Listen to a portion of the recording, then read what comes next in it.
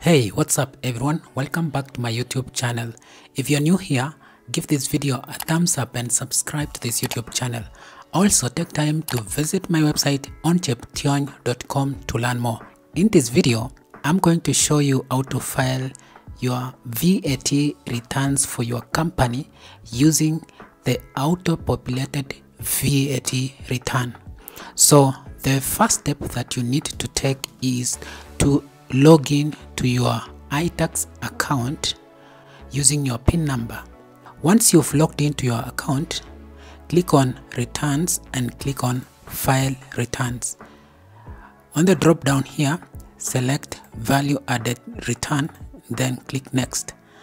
On this new page, you will see the Download Auto-Populated VAT Return highlighted in black here. Click on it to download the file, and then click OK on the pop-up window and wait for the file to download.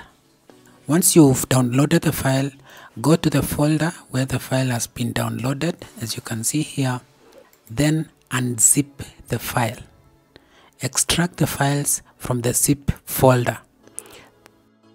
So once you've extracted the files, you'll be presented with the files here. If you made purchases in the previous month that you're filing return for, you will be presented with the VAT return file with your PIN number and the CSV zip file. Unzip this file as well, then you will have a folder and this file. Once you have unzipped the file, the CSV file and the PIN file, open the file now and start filing your return. So fill in first the basic information here, then come to F depending on the return that you're making, depending on the files that are here on the CSV file. As you can see here, you see we have section F and section H. I'll go to section F here, then click on Import CSV. So from the unzipped file, the CSV file for the return, click on section that you like, section F here, as you can see here, and click on Open. When you do this, all the files, all the information that has been pre-populated to when you're making your purchase will be brought here, as you can see. Then move on to the next section.